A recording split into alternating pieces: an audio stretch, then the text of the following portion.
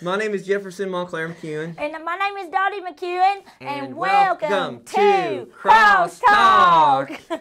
This week we got a letter from Beecham Cauliflowers from Shivers, Oklahoma. Ooh, that's an Okie. Yeah.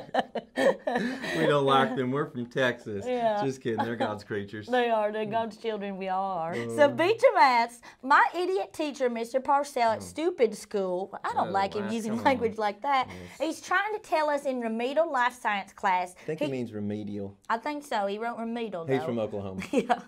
He says that humans evolved from monkeys. And he's a dang liar, and I hate him. Okay, now well, Beecham, calm down. It is okay for God to hate your teacher, and he does for teaching evolution, but it's not okay for you to hate him. That's God's job. Okay? God hates your teacher enough for everybody. Oh, he's going to burn. You still have to respect your elders. It is God's job to teach the teachers to teach the children about God.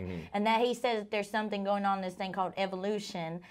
I think we'd like to talk to the scientists out there. You think you're so smart with your books and your science, like PDFs that you read on your computer. And you read all this stuff about evolution. You learn that from a science book. But have you heard of the first science book that ever was written? It's the Bible, and it was written by God, and God created man. It's basically just it's a first-hand account of man's creation. He wrote it. It's 101, Science 101, the Bible. That's what they should call it. Yeah. Oh, they could. You can buy it at Barnes and Nobles. The thing is, it's like if monkeys are related to man, how come I never seen a monkey in church? I've seen monkeys on a skateboard.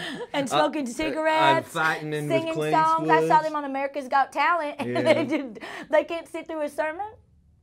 I got a question that I'd like to send it right out to those scientists out there. If you're so smart, then how come you're so stupid? All right, now answer us that. Look real serious in the camera, so I'll know. Look at my face. Just look real mean, like I said, it's something serious. Just come on. Lift my glasses up a little bit.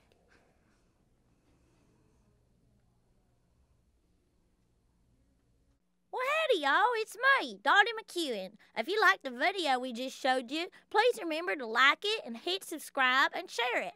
And also, follow us on all the social medias. God bless.